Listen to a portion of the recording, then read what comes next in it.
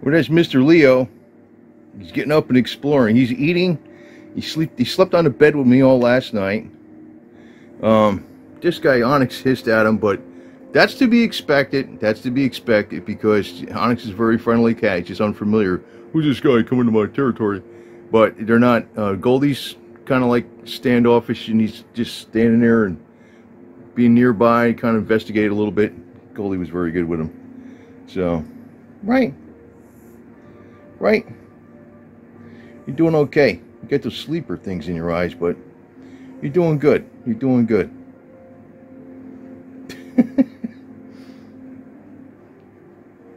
He seems like a pretty. Oh, what the hell? He's a super mellow cat, man. I just never expected this guy to adjust so fast. He never hid under. Well, he took to me right away. It was weird, you know. It's like I known him for years or something, which makes me wonder: does Putin's spirit in him somehow? Maybe when we get Azrael, Rocky's spirit will jump into him. Who knows? Who knows? I don't know how that works, to tell you the truth. Very good. Very super duper good. Very, very, very good. Right? Right, sweetie pie? See, this is what the cats do. They hang out. They kind of stay a little distant, and they kind of hang out for a while, and they just stare at each other. This guy's he's super friendly. He is, by nature. He's a playful little doggy. So he is. Right? I mean, it's been about 24 hours now, and you'd think it was months. That's the way things are going. So I got to get another litter box too, because I'm gonna have 5 litter boxes in here for 4 cats, maybe 5 cats. We're probably gonna get Azrael because I don't know. That'll be my limit though, because I can't go past that. 4 is quite a bit actually, but we'll have to wait on Azrael for about a month. I want to make sure everything's okay, going good. Right, sweetheart. He's washing his face now. Get them sleepers out of there. He's doing it. He's doing it. He's doing it.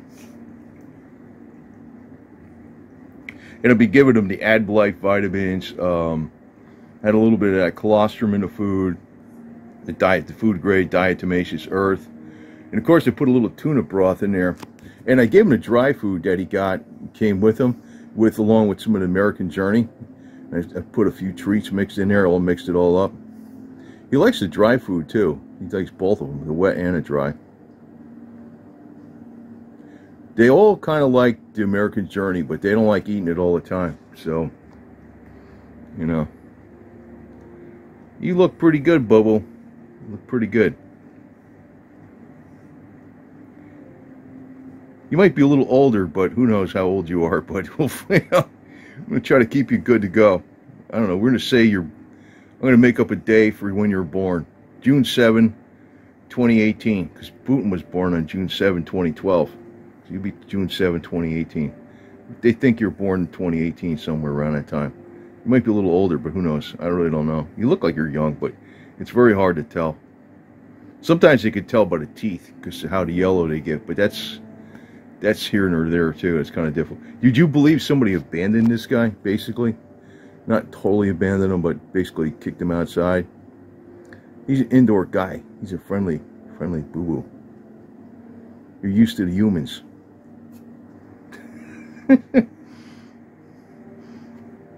I didn't get a microchip yet, but we will be we'll be doing that probably a few weeks from now. The way he is, I think it's not gonna be too hard to get down to that place. You know, microchipped. And he's got when he came over, he already had the dewormer. They gave him the dewormer, and they gave him all the flea stuff to knock out all the fleas, so he's all clear on that. So I think when I microchip, it might be about 4 weeks from now, and he'll get the Revolution Plus at that same time. Tell you the truth, I'm sacrificing a lot for these cats, because all I'm doing is I'm pretty much just eating vegetables and tuna fish. Basically, that's it. Vegetables and fish. Losing weight, too. These guys are fed way better than me. But I'm eating good food, though. I'm not eating any junk.